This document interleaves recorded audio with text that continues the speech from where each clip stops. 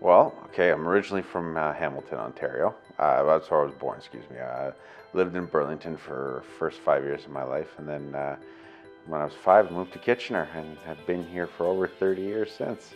Most recent experience, well, it doesn't get much recent than this. It was 5 days ago now. I've had my third son. So I've got three boys, which, I mean, I recollect each one, their birth and everything.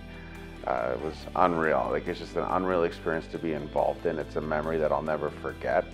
Um, yeah, so my three sons, Grayson, Jackson, and Hudson.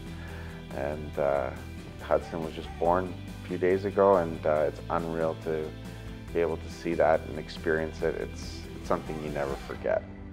My slogan or mentality to live by, it's work smarter, not harder.